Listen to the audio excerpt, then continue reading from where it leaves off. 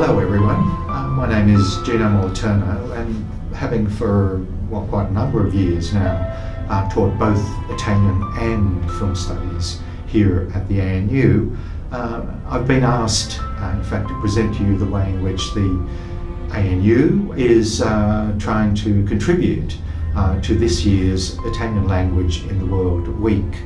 Each year the Italian government, through its embassy and other offices, proposes a certain theme for a week of activities aimed at promoting and spreading the Italian language throughout the world. And the theme that was chosen for this year is L'Italiano al cinema, L'Italiano nel cinema, Italian at the cinema, Italian in the cinema. Chifley Library has chosen to contribute to this with an online guide that highlights the library's holdings of relevant materials. On the one hand, given that by definition the Italian language is present in all Italian films as such, this suggests a consideration of Italian cinema as a whole. This is of course a huge area, but is very well covered in the library's holdings, both in terms of the film themselves. The library has an extensive collection of Italian films, and in terms of books covering the history and all the major developments, the figures and the general aspects of Italian cinema. But this is, as I say, a huge area. So the guide attempts to divide holdings according to different historical periods, beginning with the silent period, and yes, the Italian language is present in some films. Then the early sound period, which in Italy is also, of course, the fascist era. The immediate post-Second World War era, and the rebirth of Italian cinema under the aegis of neo-realism, something of a second golden age of Italian cinema during the 60s to the mid-70s, after which, indeed, it did suffer something of a decline. And then coming back from this decline, there was what was generally called the new Italian cinema of the 1990s. And then, of course, the most recent films of the new millennium.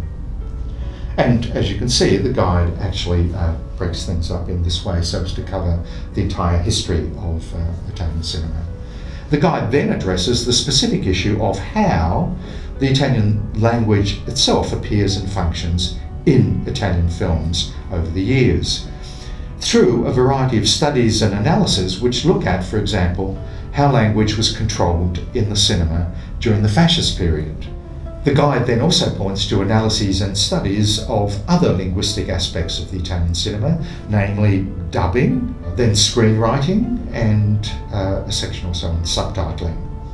From its beginnings, Italian cinema also engaged in a process of adapting all the major and minor Italian literary works for the big screen, and so the guide points to the library's holdings relating to this very extensive process of adaptation.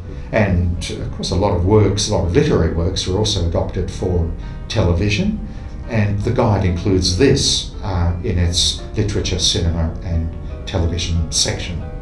Crucially though, implicit in the theme of Italian in the cinema, and undoubtedly in the aims of the Italian language in the World Week, is the potential use of Italian films to actually teach the Italian language to non-Italian speakers. For many years now, Italian language teachers have sought to exploit the linguistic side of Italian films for pedagogical purposes.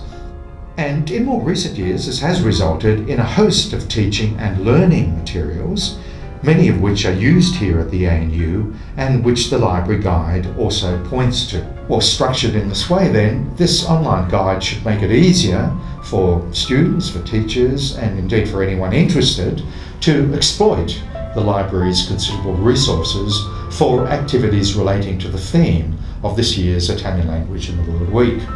Best of all, the compilers of the guide have added a menu that will allow you, practically at the click of a mouse, to bring up a list of every Italian film held by the library. So that should make for lots of happy viewing.